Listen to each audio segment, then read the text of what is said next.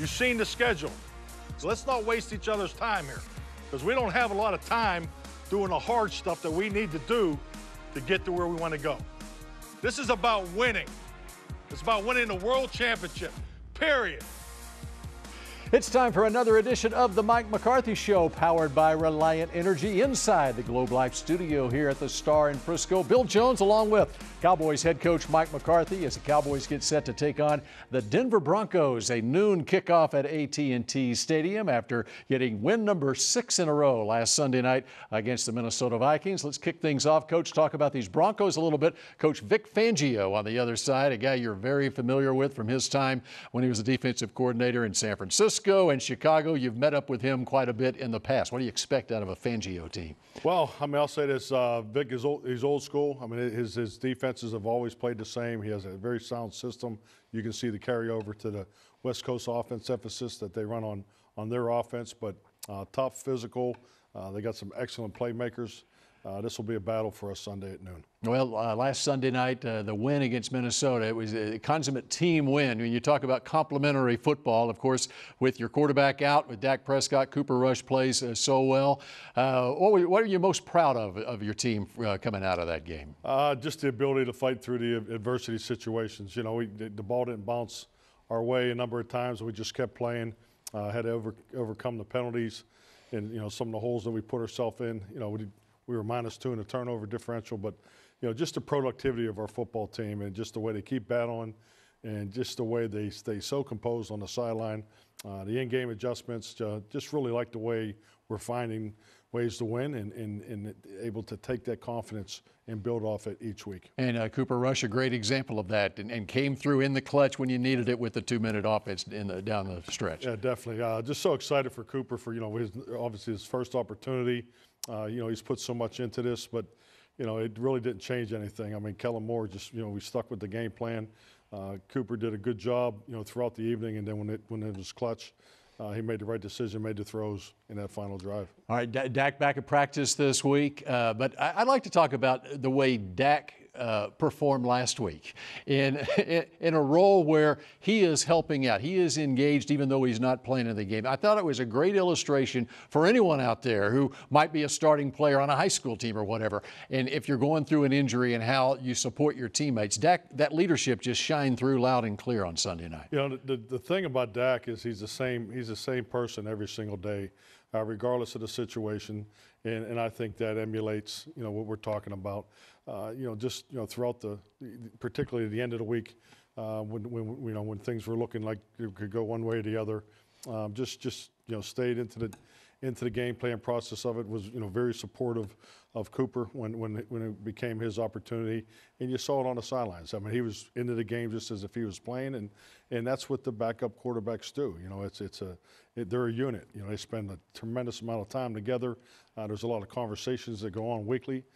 Things that go on, you know, that other positions don't even talk about. So I thought he did a tremendous job. All right, Tyron Smith dealing with that ankle issue right now. Your boy Terrence Steele has played. Now you got Lyle Collins back. How do you look at things at the tackle position right now? Well, you know, we're just repping them throughout the week, and then, you know, we'll line up Sunday with with one at one tackle, one at the other. So it's. No, we're very fortunate to have, you know, the flexibility that we do have available to us, you know, with Tyron's injury. So I'm looking forward to the challenge. All right. It should be interesting on Sunday. We're just getting started on this edition of the Mike McCarthy Show. Up next, it's David Moore of the Dallas Morning News.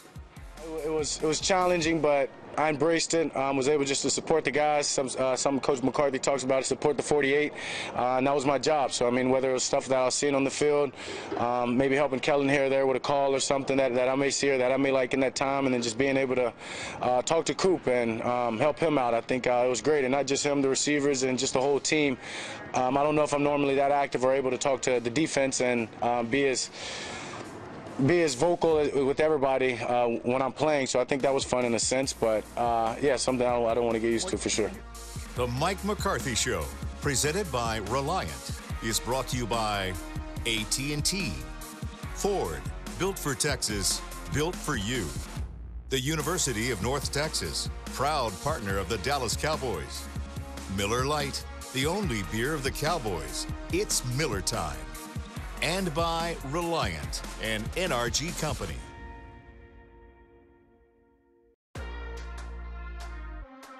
This segment is brought to you by the Dallas Morning News. Nobody does sports like Sports Day. Your home for complete Dallas Cowboys coverage. I feel like it's like a stepping stone of what I could be capable of.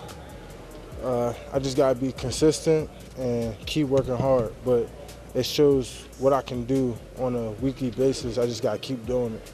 Welcome back to the Mike McCarthy Show, powered by Reliant Energy, inside the Globe Life studio here at the Star. Bill Jones now joined by David Moore of the Dallas Morning News, SportsDayDFW.com. How about we talk about the NFC Rookie or Defensive Player of the Week? I said rookie because I'm going to segue into he's going to be your Rookie of the Year. He's making strides. Micah Parsons, what a game last week. It really was. And I thought there were a couple of games where he wasn't happy with how he performed either. And he spoke last week going into the Minnesota game about how he was bothered by that, how he started showing up earlier at the Star. In fact, Dan Quinn was telling a story. He said, I get here pretty early, and I turned over, and there was Micah. And he's like, well, hey, good to see you. So he started showing up at the Star about an hour and a half earlier than normal. And he also said he started to use his time better when he was out here. He loved playing the hamper basketball games in the locker room. He even put those to the side going into last week.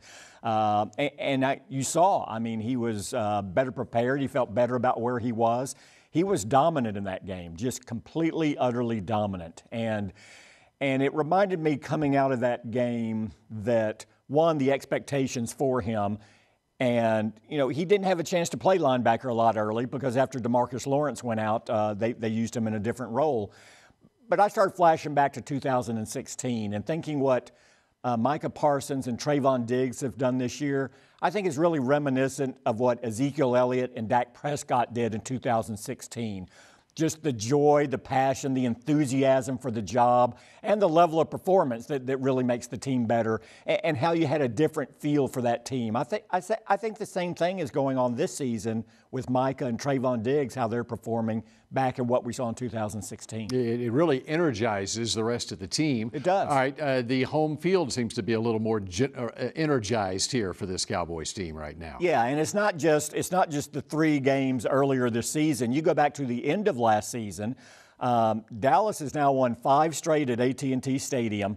They're averaging 39.8 points, and they're winning those games by 16.5 points.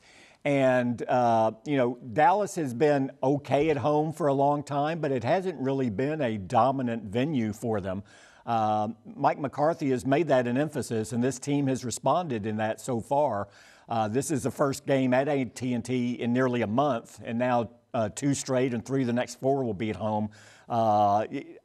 They've already had discussions about we have something good rolling at home here. We need to keep this up. Yep, and they would like home field advantage in the playoffs. Not to get too far ahead. Not to get too far ahead, but we can do that. Yes. They can't, but we can. That's right. And Aaron Rodgers not playing for the Packers. You can start gaining some ground in a hurry here if they take advantage of the home field advantage they have on the schedule the next few weeks. David Moore, we appreciate it. And up next here on the Mike McCarthy Show, a trip to the film room with Will McClay and Isaiah Standback. This segment was brought to you by the Dallas Morning News. Nobody does sports like Sports Day. Your home for complete Dallas Cowboys coverage.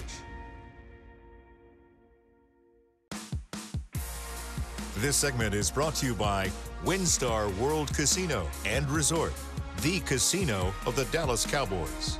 The Mike McCarthy Show, powered by Reliant Energy, continues now as I am joined by Will McClay as we break out the telestrator and take an up-close look at a couple of rookies on this Broncos team. We start on the defensive side of the football. Patrick Surtain, the second out of Alabama. Yeah, good corner. One of the guys we were looking at because he is ready to play in the NFL. We'll show it here. We're going to show him highlighting in press coverage.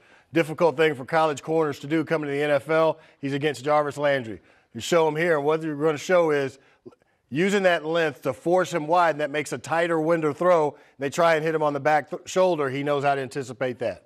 All right, there he is against Cleveland. Here he is against Jacksonville. All right, going to look at him in another coverage. Now he's going to play off bail coverage. He's got to bail, turn his eyes to the quarterback, feel the receiver, and then he's got to find the ball. All right, so you see him here. Now he breaks and opens his hips, sees the quarterback, sees him throwing it, squeezes the receiver to the sideline, then makes a play on the ball. Impressive stuff. And he's a prototype guy, not only when it comes to the passing game, but also in the run game, right? Atypical because corners don't like to tackle, but one of the things that made him a first-round pick is his ability to do this. All right, you'll see here they're going to motion. They're going to try and set the defense, kind of see what they're doing here. All right, the quarterback checks. All right, now they're going to run a run play. The back is going to see it. Now he's going to bounce it outside. They think they got it. That's Jacobs. That's college teammates, and it's a great tackle, again, on a big running back. All right, on the offensive side of the football, running back to look for you. Of course, they got Melvin Gordan, but also the rookie Javonte Williams, second-round draft pick out of North Carolina. He's pretty impressive. Averaging 4.5 yards a carry. He's got 20 catches. He's a unique player with his quickness and his strength. We're going to look at him here. Watch his feet here to set the block, and then contact balance is what we talk about.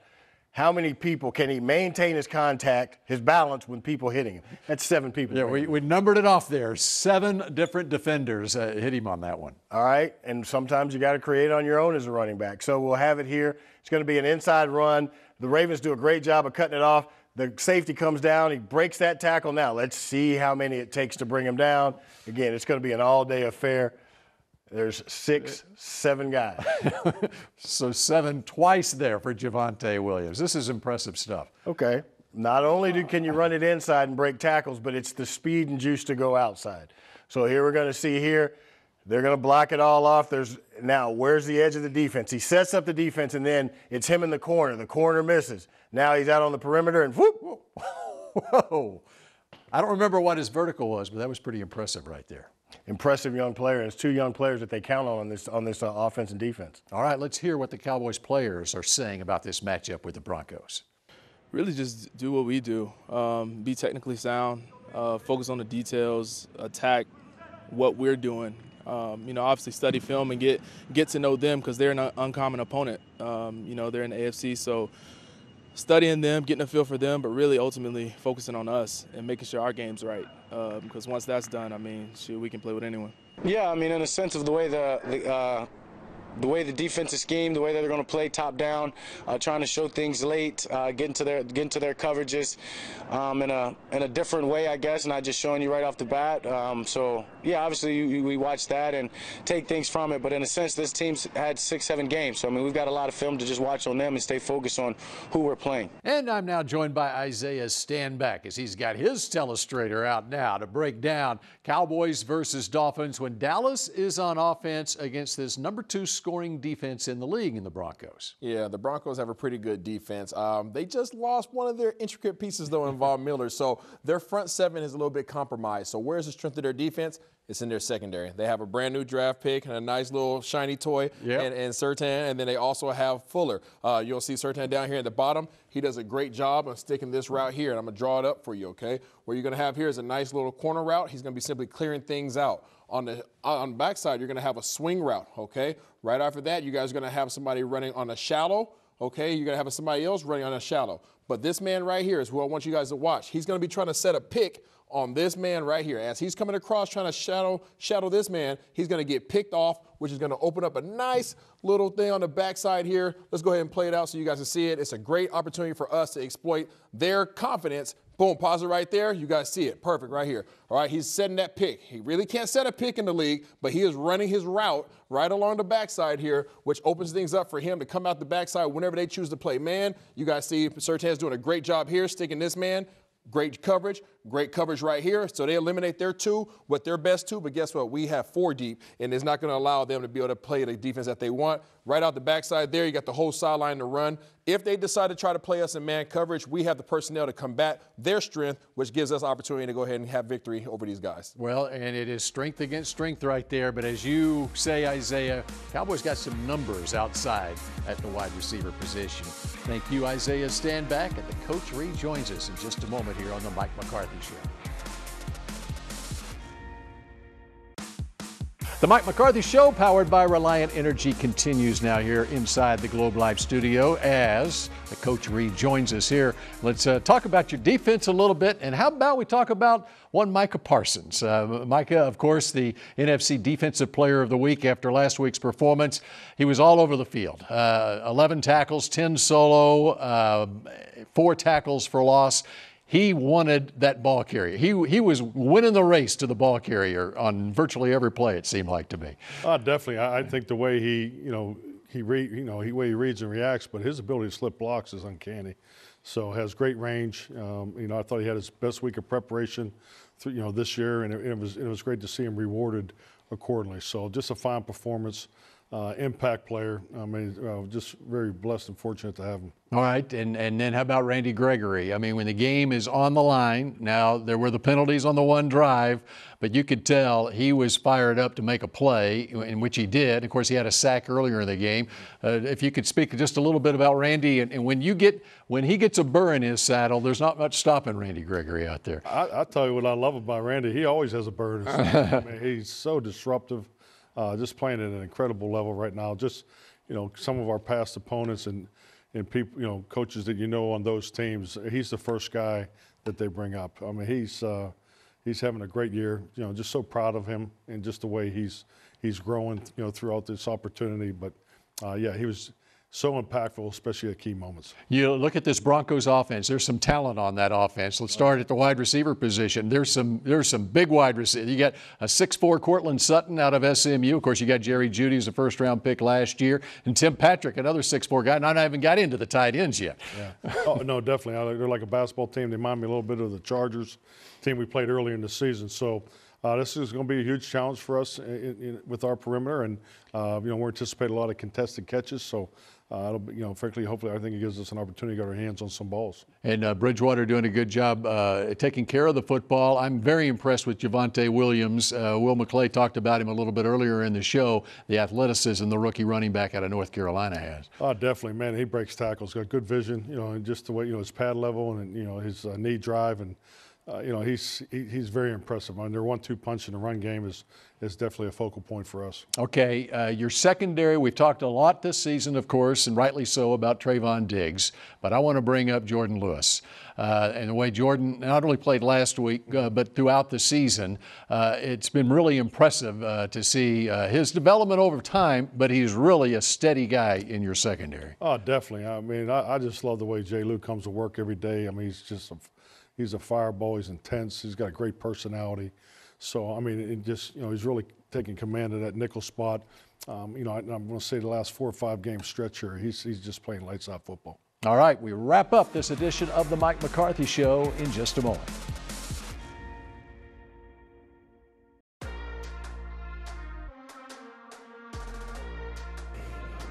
Definitely a top 5 play of my career.